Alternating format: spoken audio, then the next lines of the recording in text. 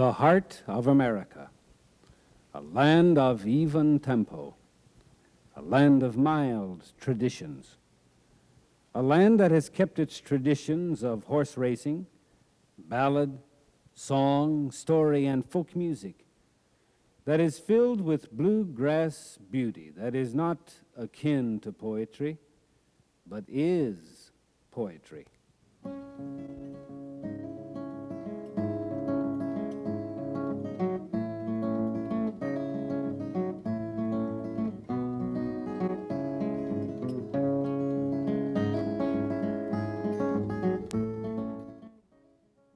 Western Television, assisted by a grant from the National Endowment for the Humanities, presents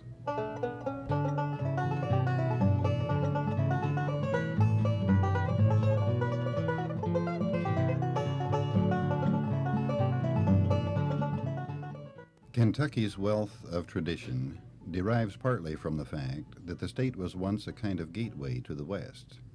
It received many kinds of people from many places, north, east, and south, some just passing through in the great westward migrations, and some to settle down.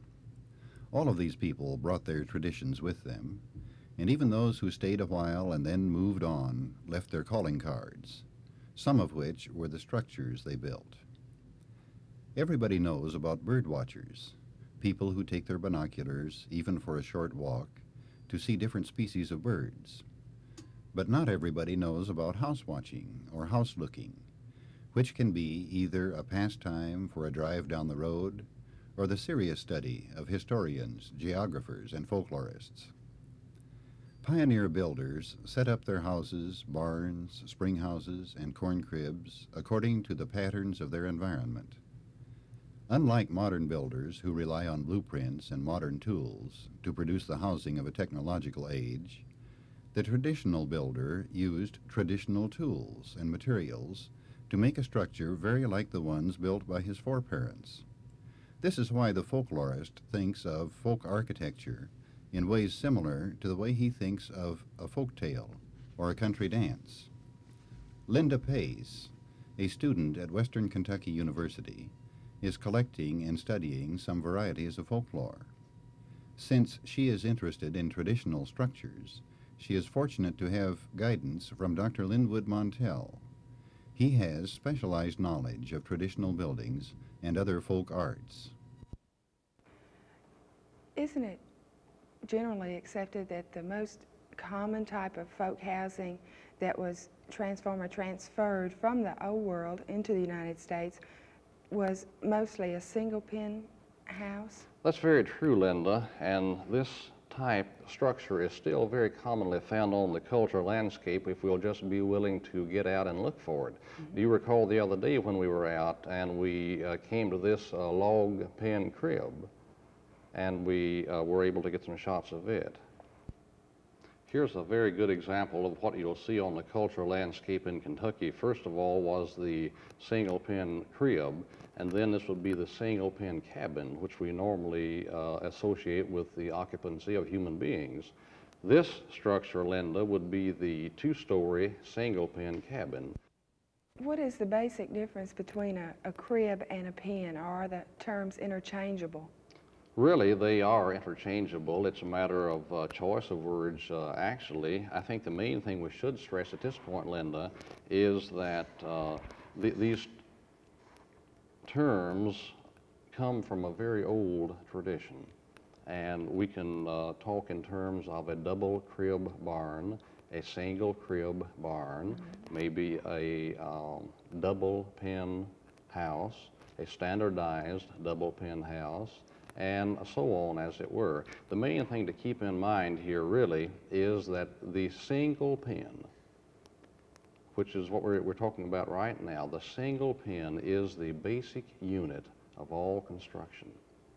And it doesn't matter whether we refer to it as a crib, as a pen, or what have you. The main thing is that this is a functional term, and these structures which are built on the cultural landscape are functional structures in that they do serve as housing either for human beings or for livestock. Now let's look at one of our models and build this very simple structure known as the basic unit of all construction. And I'll let you have the pleasure of building the chimney.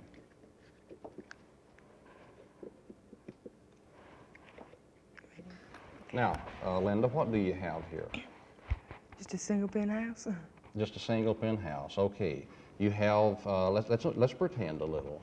Let's imagine that these are log walls, 4 log walls, sometimes with an attic, sometimes with just a small loft, but seldom ever with an area really capable of facilitating human beings up in the loft area.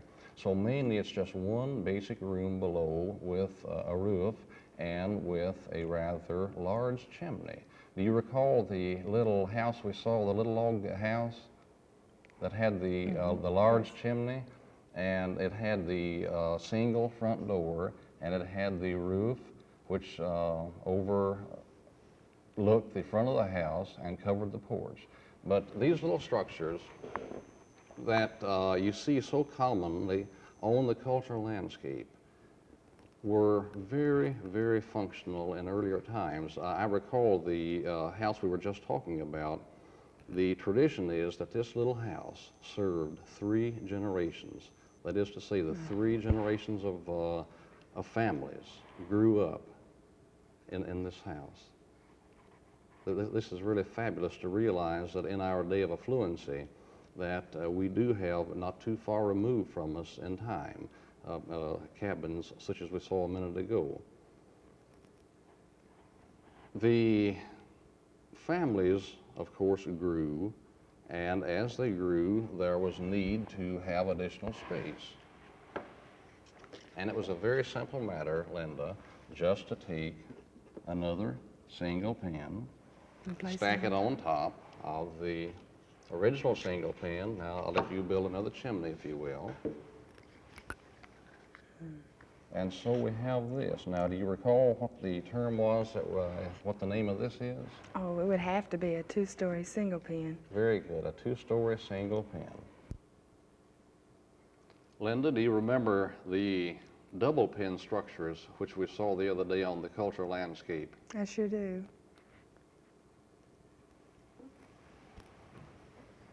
This we call an English half house. Nantucket Island house. Just a good shot of the cultural landscape. That was a transverse crib barn and another.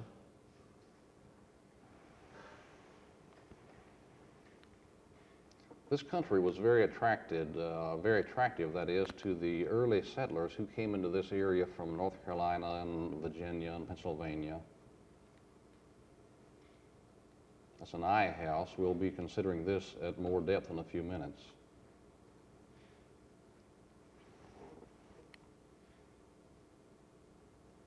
Lovely country.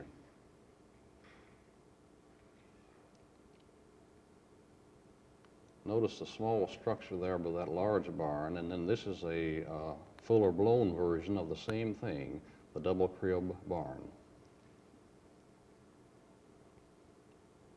This is an ancient single pin cabin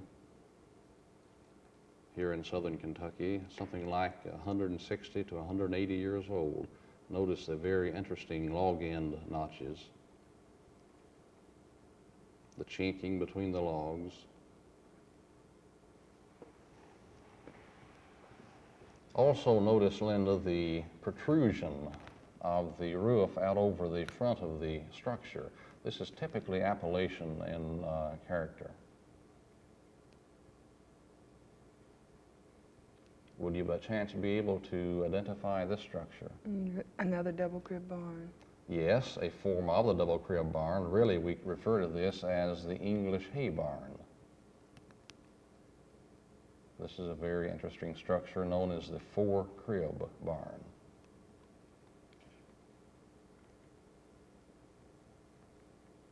Very uncommonly found in this part of Kentucky.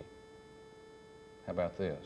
A hall and parlor house. Very good, a hall and parlor house.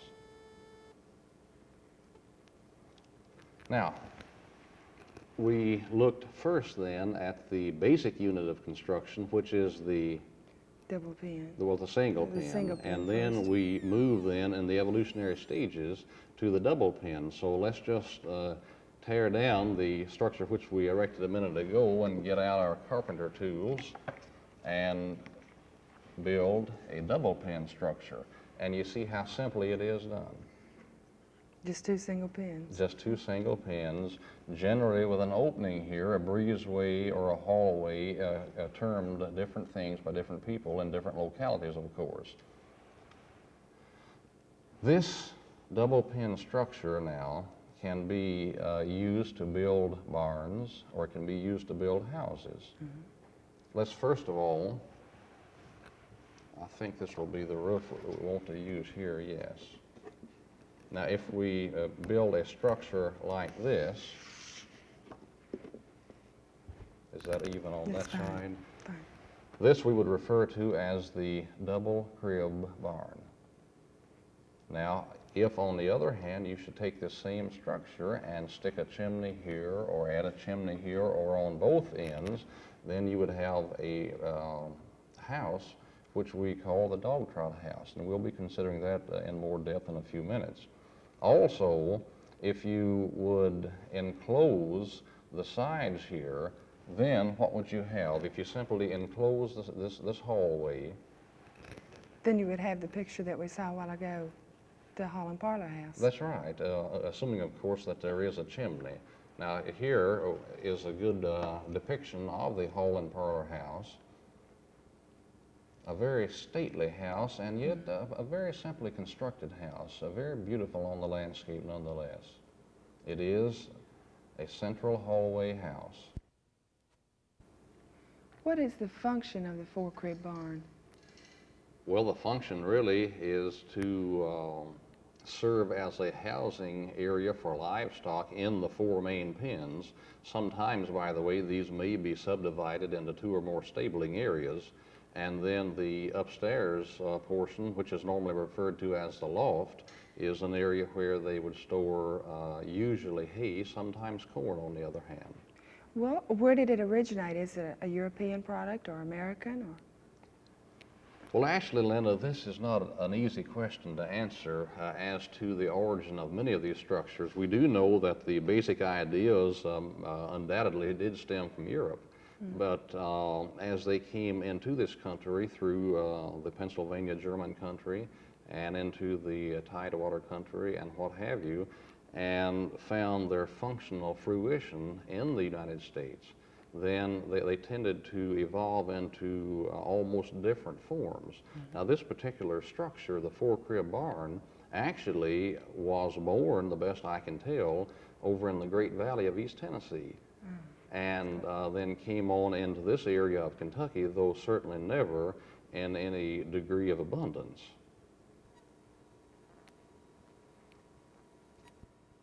Let's look now and see what this structure looks like in its model form by simply placing our models here again, getting them distributed properly. Now, what do you notice about this, Linda? Well, that it has two driveways in it and that it is just four single pens. All right, so four single pens, four distinct pens, and a driveway, as you mentioned, going from side to side, and a driveway going from end to end. I think there's one more thing that I should mention before we get off the subject of this four-crib barn, and that is what would happen if you would close up this side-to-side driveway. That is, by making a stable out of this area and this area. Then you have the makings of a transverse crib barn, which is, by the way, the most common barn found in this part of Kentucky. It's the long rectangular pen on this side of the driveway and one over here.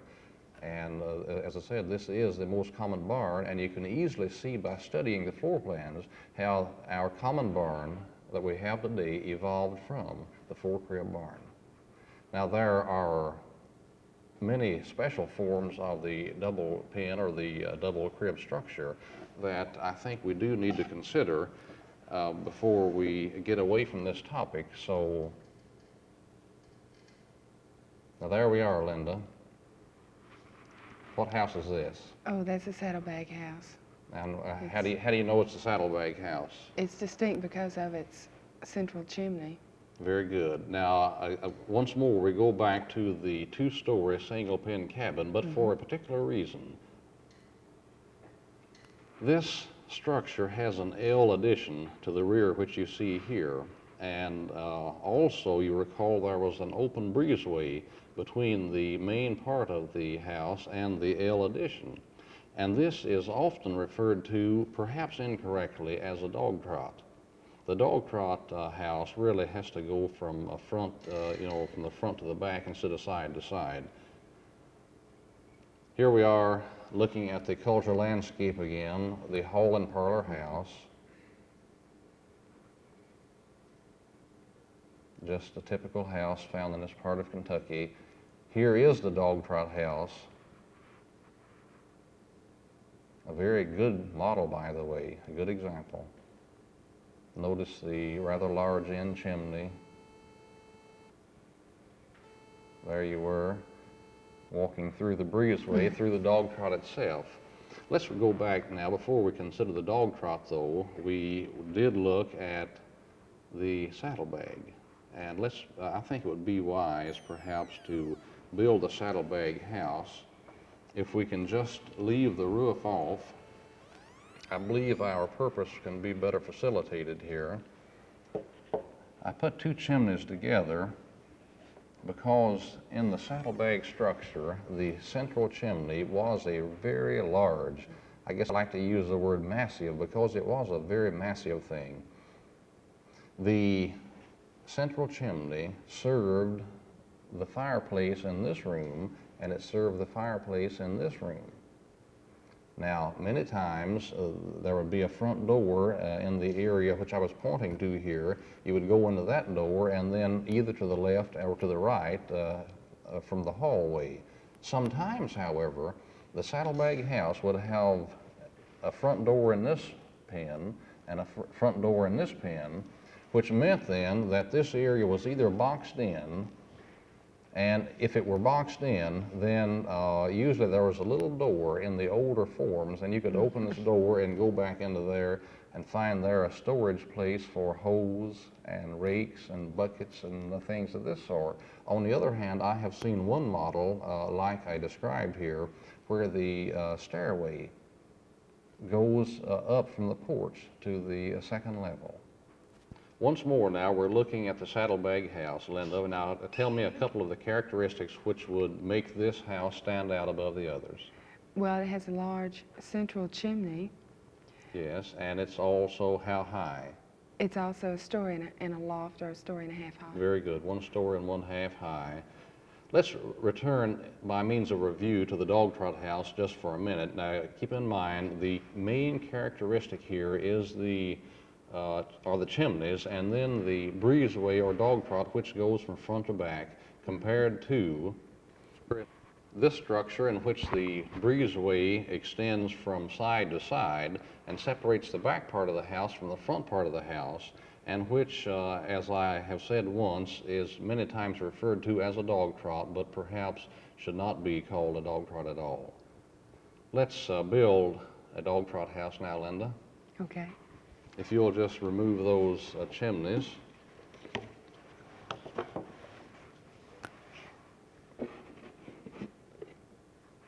Now, by way of review, what structure is this reminiscent of without its chimneys? The double pen barn. Very good, the double pen barn.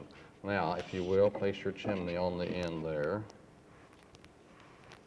So the basic difference then between the double pen or the double crib barn is simply one in which there's a chimney on either end, because this breezeway that you see here, it is never floored, of course, in the case of the more recent barns you'll see, and in earlier days it was not floored in the cases of the dog trot house. What house type would you have, Linda, if you enclose the breezeways there?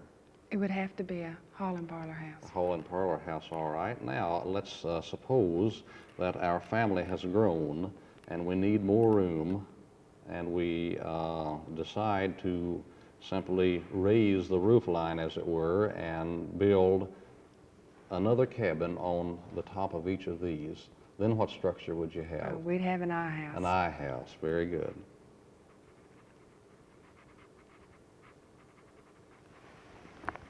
Do you recall that day? Now, Linda, this is not an I house. We have this, of course, in here for a purpose to show the transition between the height of the dog trot house, the cabin, and the I house. That is, this is simply a story and a half in height, and it does show the evolution upward of the house types. Notice the interesting log ends once more.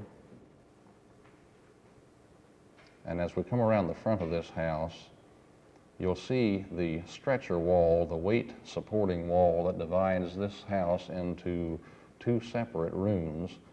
This really could be labeled then a double pin standardized house. Notice the joist and how they're placed into the logs. And then the interesting chinking. This is one of the very relic features we have on the landscape here, and the broadaxe marks, very graphic. Now, what type house is this? The I house. This is the I house. Notice the, in this instance, the chimneys on each end.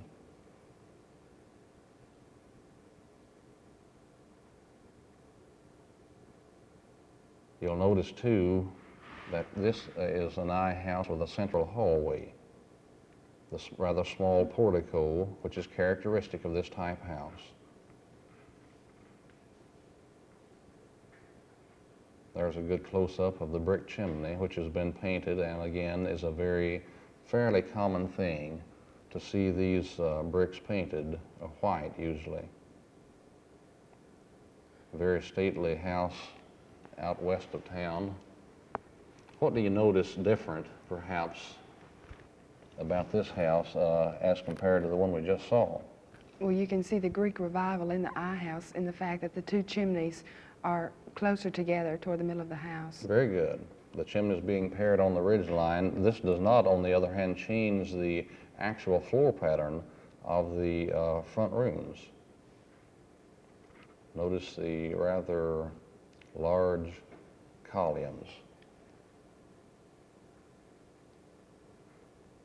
You know, there are really many of these houses if we would just observe them around.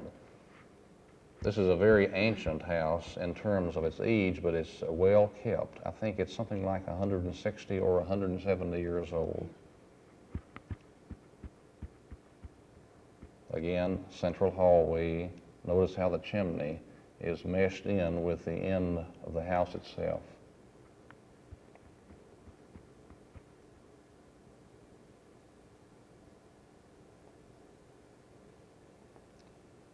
This structure, Linda, is what we have been talking about, the one we were just viewing then, and that is the one that we have here on the table in front of us, just removing the chimneys, and that would be the double crib barn. And in that case that we just saw, it was used as a smokehouse. Right.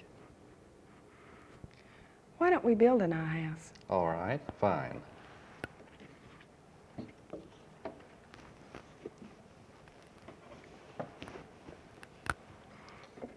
Now, what have we done, Linda, in building an I house from the structure we just had? We've just added another story to it. It's the same structure, but Okay. two stories. Let's go back then in our summing up, and we have taken the single unit of construction, and we've doubled it, and now we've quadrupled it. Right. And all we do is to place a roof on it, and if you'll just add the chimney, over here is the chimney. And there we have one of the many, many forms of the I house. Linda, we've reviewed some of the basic house types and the evolution of the houses from the very minimal small crib or the single pen all the way up through the I house. And this would include such things as the saddlebag, the dog trot, the double crib, and so on. Now, By way of review then still further, let's look at some slides and see if you can tell me quickly what these would be. All right. Well, it's an eye house, and the shutters, as you can see, dress it up. And from this view, you can see a rear addition. Now, this is not an eye house because it doesn't have a full second story, but it does have 2 chimneys. That's right, and notice the 2 front doors. This is a good example of a double pen house. Now, this house isn't much different from the other eye house, except for the small portico. And this seems much larger and more massive, but it has the lines of an eye house. It is more massive, but what we see here is still the traditional form. Those great big classic revival columns do give it more character, however. Well, this one has 2 chimneys, but they're inside of the frame of the house. And this house doesn't have 2 full stories. You are probably right, but to be sure, we ought to have a look inside. Oh, this is certainly another eye house, and the main difference that I see is the porch that runs all the way across the front of the house. And this one is the same general shape, but the red brick chimneys are different. And this time the porch extends only part of the way across the front. This view shows us also the shed addition at the rear, a fairly common embellishment. Well, a small log house after all those eye houses. And this has a chimney on each end, and it has only 1 story. It's a double pen house with a large roof porch and a shed addition at the back. Linda, congratulations. You certainly seem to have the terminology well in hand, and we have reviewed here some of the basic structures for this part of the country. Folk architecture in Kentucky is a rich and varied heritage. Out on the Bluegrass Parkway or down almost any obscure country road, the traveler will find many examples of building traditions.